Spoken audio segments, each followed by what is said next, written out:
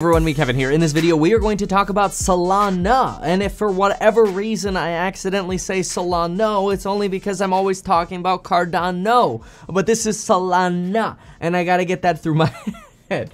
Anyway, Solana has been creeping up in the top 20 to now the top 6 position, just bypassing XRP for the number 6 spot in the top 20 set of tokens here. Solana currently up 666% and up 21.66%. A lot of sixes there. 21.66% in the last 7 days. This compares to a decrease of 2.4% on Cardano, an increase of 3.23% on Ethereum, and a decrease of roughly 1% on Bitcoin. So what the heck is Solana? That's what we're going to talk about in this video. I'm going to keep it short. I'm going to get to the point. I'm going to tell you what you need to know and everything else. And the best thing to do is for me to just get started right after I mention that there is a program on building your wealth. Actually, a lot of programs on building your wealth linked down below with a coupon code expiring on October 29th. Every time one of these expires, the price goes up. You buy in now, you lock in all the future content for those programs forever, for life. So check those programs out, linked down below, and get in before next Friday. All right, Solana has been described as, by some, of course, supporters, as a better alternative to Bitcoin and Ethereum. By now, this is kind of like an eye roller, and that is not a diss on Solana. I'm just saying, like, literally everyone says their coin is better than Bitcoin or Ethereum. And that's true, because there are a lot of problems with Bitcoin. Transactions are too slow with Bitcoin under the current regime. Transactions are too expensive under Ethereum under the current regime. Now, of course, Bitcoin maxis and Ethereum enthusiasts say, well, stay tuned, because once we get Ethereum 2.0, once we get to Lightning, y'all screwed. All the other coins are not going to be worth anything because Bitcoin and Ethereum are going to be the mainstays. Which, who knows? We'll see what happens, but again, this video is about Solana. So, Solana, by many right now, consider Solana to be better because it is faster. It claims to process 6,500 transactions per second. It's worth comparing that Visa does about 1,700 transactions per second on average, not a cap. Barron's thinks that Solana could do about 65,000 per second, and Coinbase says Solana could do about 50,000 per second, which these numbers are really, really big and good. And this is being done at a cost of just a quarter of 1 cent per transaction. So if you hate gas fees just as much as I do, Solana could be for you, making it faster and cheaper than Ethereum the way it is now. Solana also has the benefit of being a programmable blockchain, much like Cardano, meaning it's capable of smart contracts. Now, Solana is not built on Ethereum and is not sort of a copy and paste of Bitcoin. It's its entirely own blockchain.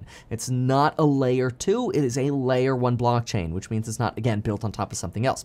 Solana can provide those cheaper and faster transactions because of its unique validation methods, and this is going to be important. Validating is just a fancy way of saying verifying transactions to make sure that they're legitimate. Now, Solana doesn't use the traditional proof of stake system. Instead, it uses a slight variant on proof of stake. It uses something known as proof of history. Proof of history is very similar to proof of stake, except it tries to lighten the load on the network by including, and it's as simple as this, encoded timestamps, so basically a timestamp, in each transaction. It then bypasses the need for the network itself to create that timestamp, and in essence requires less computational power by validators because every single transaction already has an encoded timestamp. In other words, the validators, so the people trying to verify the transactions, don't have to go, oh man, okay, which one of these do we process first? That's proof of history, and now I'm way oversimplifying, and I know that, but these encoded timestamps and a system called C-level allow Solana to process thousands of transactions at the same time and in parallel with each other. The proof of system, or the proof of history system, encodes timestamps into transactions before they're sent to the blockchain, again allowing the blockchain to calculate thousands at the same time without having to worry about the order of transaction, a problem that Ethereum does deal with. Now, Solana is capable of using smart contracts as well, and this is where things will get fun because we're going to talk about NFTs and some of the other cool things going on. However, Solana has recently had a little bit of a black mark. One of the reasons it had a black mark, and I'm going to explain what it is, but I'm also going to explain whether or not you should worry about it.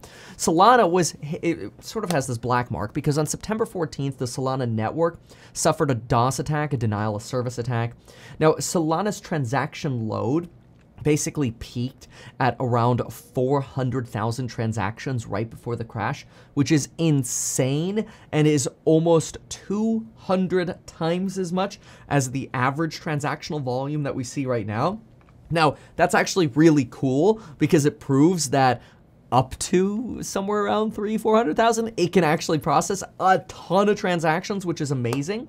And we don't know if this was a malicious attack, like a DDoS attack, or if this was just a denial of service because of an overload. Most speculate that this was just an overload because of the minting of new NFTs and bots trying to fight to get these new NFTs. Big mess. Anyway, the surge in transactions caused a memory error, resulting in transactions crashing validators' systems. In other words, the people who have their computers, like potentially this one right here, running and validating people's transactions in the background, had to restart.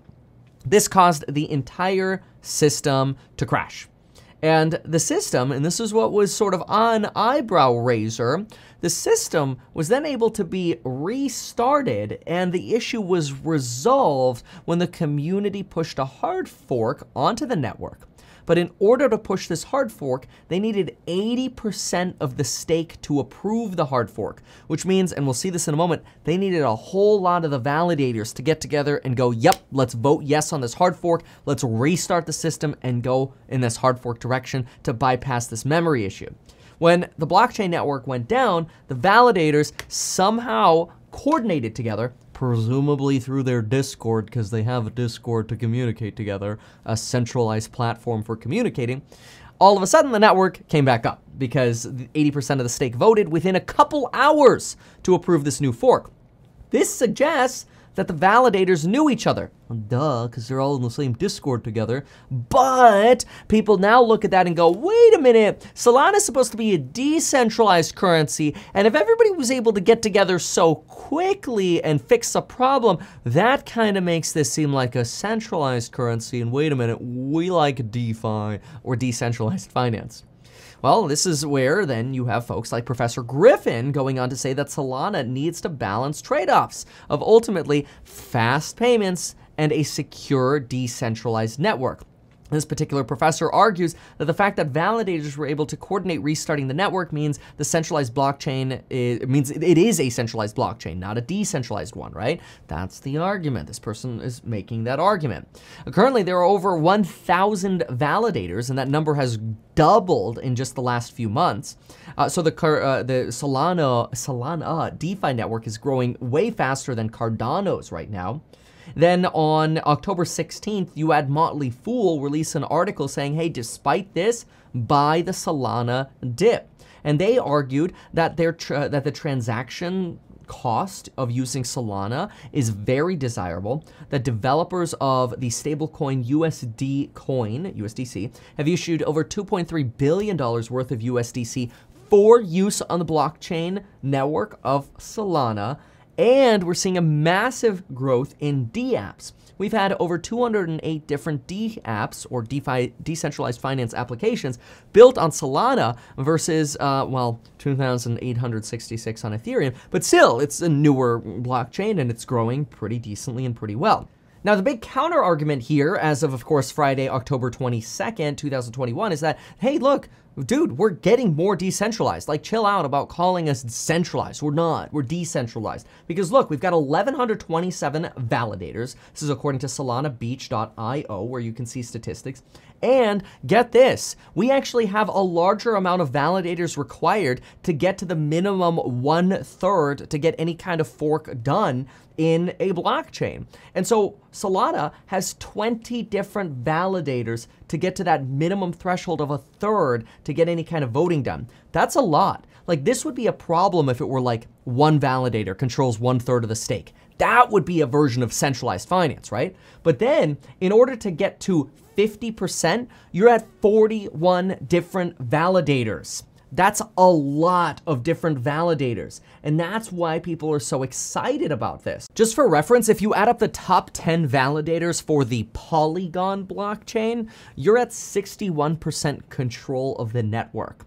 To get to 61% control of Solana, you've got to get all top 63 validators. So 63 validators versus 10 at Polygon. Now, I know Polygon's very, very different. I'm not trying to diss on Polygon. I'm just saying this whole like decentralized, centralized thing and this attack on Solana, I don't know if it's really justified. Now, before we get into any kind of technical analysis, it's worth noting that there are NFTs that use, obviously, smart contracts, because that's what NFTs are. They're based on smart contracts, right? And so that's a proof of stake system. It's all smart contracts. Solana Art, it's worth noting, is the most popular NFT marketplace on Solana. And you could check out stats for this by going to solanart.io, which is kind of cool. We'll actually do it right now, solanart.io. But the 7-day volume on Solana Art as of yesterday was $34 million, which is pretty incredible. It's gone down a little bit to about $31 million, 31.7 today. This is solanart.io, but this is where you could see different collections. The market cap for the total of these collections is about $500 million, and the highest market cap NFT collection is the Degenerate Ape collection. That's not necessarily the top here within the last 7 days. It's number 4. It's Jungle Cats have taken over, but Degenerate Apes have had a sort of market share, or market volume, I should say, of $1.8 million within the last 7 days. This compares to Jungle Cats at about $5.8 million within the last 7 days. This also, by the way, compares to CryptoPunks sitting around $10 million in the last 7 days. But it doesn't compare to the, I believe they're called Mecha NFTs. They had like an $80 million 7-day surge. Okay, they've had some crazy volume. Different blockchain though. But anyway, NFTs, obviously a lot of excitement when it comes to cryptocurrencies. It's kind of fun to look around Solana Art a little bit. I enjoy it. And sometimes the SolanaBeach.io website, I have to say, it loads really slowly compared to the others. But SolanaBeach.io, if you could get it to work, this is where you can oftentimes see some more statistics beyond what I had already shown you on the statistics tab that I had preloaded. Again, not really able to get this to load right now. Oh, well, we got all cookies in, so oh well. If you want to explore more DeFi apps, check out Radium and Solanix. These are some of the most popular DeFi sort of app platforms where you can explore these. But you'll want a wallet. The most popular wallets are either Phantom or Solflare, S-O-L Flare. There is Solet, but that one's a little bit more for developers. So Phantom or Solflare. Although I will say in the Google Chrome store, Phantom has like a 4-star review, and there are like 100-something reviews, and Solflare has about 25 reviews. It's got a better rating, but a little on the low side for the wallets. But that might just be on Chrome, because you might be able to find different reviews on different platforms. We'll hop on over now to a little bit of TA. Yep, still out. A little bit of TA here on Solana. Just worth noting that right now we're obviously seeing a volume pump here. We saw a volume pump really start about the 20th, and that kind of set off a movement of a lot more people talking about Solana, including me. And now you're seeing volume substantially higher here on the 21st and the 22nd. You've got volume of about 8.2 million so far today, 7.8 yesterday. That means we're actually at a higher pace right now. 3.84 before that, and the days before that we were really between 1 to 2 on average million of the Solanas transacted. That's not dollars, that's of the actual coins transacted, right? So you'd have, for a dollar value, you'd have to multiply that by about, 160 to 190 depending on the day. But anyway, looking at this from a technical point of view, it's obviously in a territory of overbought right now. We don't even have to pull up the RSI to know that. Obviously, we are extending above moving averages. In fact, an easy thing we could do right here is we could just go over and let's try to get SOL USD over here on the chart. There we go. Now we can do a little bit more. Let's go to the hour here on Webull. You can see really you're bouncing around that 194 level. Look at that hour here yesterday at 5 a.m. on the 25th. first. You've got a little bit of what was a resistance here. There we go. That kind of is becoming a support right now at the time of this recording. This is a little too early to tell though, so I'm going to make that a little bit of a different color. Some of the tricks that I use that I also talk about in the Stocks and Psychology of Money group. Oopsie daisy here. Let's go ahead and make sure your TA is nice and clean. But anyway, you're never really going to remember why you drew your lines. So you got to have a good system set up for your lines, and I use colors. But anyway, if we go out a little further, obviously we could see some previous resistance around that 170 level. We can see some troughs over here around 137. So if we go out to the day chart, you get a little bit of a better look over here. You see sort of this recent fall around 115 here to about 137. These are some of your recent lows. So as of September, recent lows 115 to 137. Personally, I would love an opportunity to buy Solana. Sorry, see, there I go with Cardano. Solana, if we came back to some of these levels. I'm not very enthused to buy in an overbought position like this, but it's going to be one that I keep an eye out. Worth noting that just this summer, Solana was trading somewhere around $25 a coin. So it's exploded. It's had a lot of enthusiasm. And this TA, I would say, is relatively weak because we just don't have that much history. Again, you know, you could try to strengthen your TA by going down into the 30-minute or the 1 hour or the 5-minute just to see where this thing plays in recent days, which is fine. Go to the 5-minute candlesticks and play over here. See a nice ascending trend here. Maybe we can create wedges here. We'll see what's happening. Right now, it looks like at the time of this recording on 5-minute, we're trending up slightly again. We'll see how this goes. Good bounce over here. We'll see if we end up running and breaking some of these resistance levels here, which are just recently the recent highs, 214.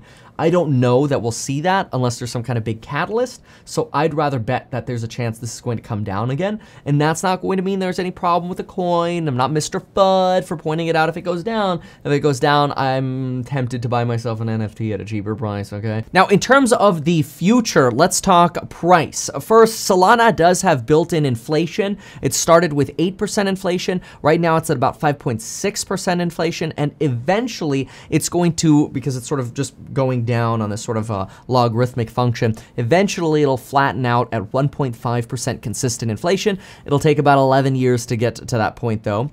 We do have a price prediction from CoinPrice that Solana could reach as high as $500 by the end of 2021. Now, Chamath previously has invested in Solana, Chamath Palihapitiya, along with some of his buddies. They have invested through Multi-Coin Capital. They invested back in 2017. They didn't pick the coin, though. It's worth noting they invested in the fund, and the fund picked this coin, Multi-Coin Capital. Obviously, the returns for that investment in 2017, and quite frankly, any crypto you bought in 2017 have been phenomenal. So stay tuned. I'm excited about this one. I'm watching this one as I'm watching my other coins as well. Right now, I do not have a stake in this. The only cryptocurrencies, I'm gonna make this very, very clear. The only cryptocurrencies I have, and remember, you get all of my trade alerts, including cryptocurrency, in the Stocks and Psychology Money group link down below with that coupon code expiring next Friday. The only cryptocurrencies I own are Cardano, about 40%, Ethereum, about 40%, and Bitcoin, about 20%. I say about because Bitcoin's a little like 18% now, and Ethereum's like a little higher, like 42, 43%. So we got a little bit of balancing out to do, but that happens in a portfolio. That's why it's called portfolio management. Anyway, folks, thank you so much for watching. I hope you appreciated it. If you found this helpful, consider sharing this video, and we will see you in the next one. Thanks again.